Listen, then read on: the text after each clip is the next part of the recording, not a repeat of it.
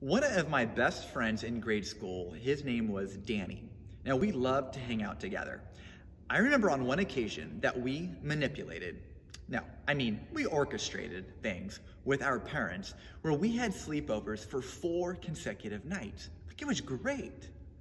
Now, surely after 4 consecutive nights of sleepovers, this would have quenched our desire to hang out together. Well, not really, because if they would have let us, we would have done a 5th night in a row. Now, while certainly this opportunity to hang out for multiple days together was completely harmless, it points to a greater reality, and that is this. Often the things we are grasping for in life are never enough. Even when we get them, there is still something missing and something that still feels elusive. This is exactly what we see in Jesus' encounter with the Samaritan woman in John chapter 4. So I'm going to read from verses 13 and 14.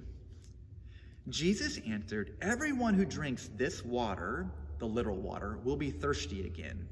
But whoever drinks the water I give them will never thirst. Indeed, the water I give them will become in them a spring of water welling up to eternal life." Now, the woman came to the well to meet a temporary need of thirst. And yet Jesus is offering her a permanent fix for her thirst. While she doesn't realize it yet, basically Jesus is telling her that she has been looking to satisfy her heart's desires in all the wrong places, and that these things she is seeking to fill the void in her heart with will only make her feel more empty. Right? In her specific case, she had had 5 husbands, and it still wasn't enough. This is one of the biggest lies we settle for in life. If we only get blank, then I'll be happy. If only this happens, then I'll be content.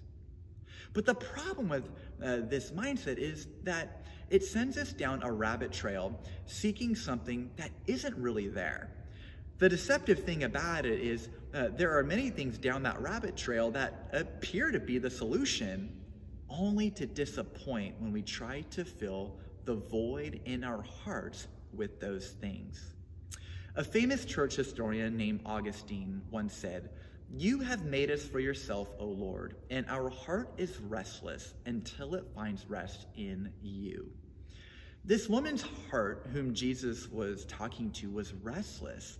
She was looking for rest in all the wrong places. What is it that you are looking to fill your heart with? Thinking that if you only get this, then you will be at peace. Let's not look for that rest in all the wrong places any longer.